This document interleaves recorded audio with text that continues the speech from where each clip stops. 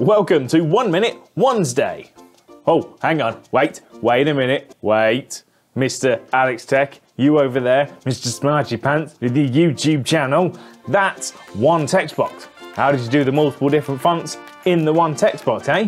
It's easy. Oh, easy, is it? Well, would you care to maybe enlighten us with some of your wisdom? All right, keep your hat on. All you need to do, open up the effects library, top left-hand corner, go to titles, and then grab a text effect, not a text plus, they don't work, but just the standard text, and then drop it on your timeline.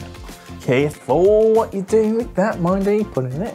Ooh. Give it a click, open up the inspector, put whatever text you want in there, and then just select some of the text so it's highlighted, and then you can use the font family and change it independently as you need to.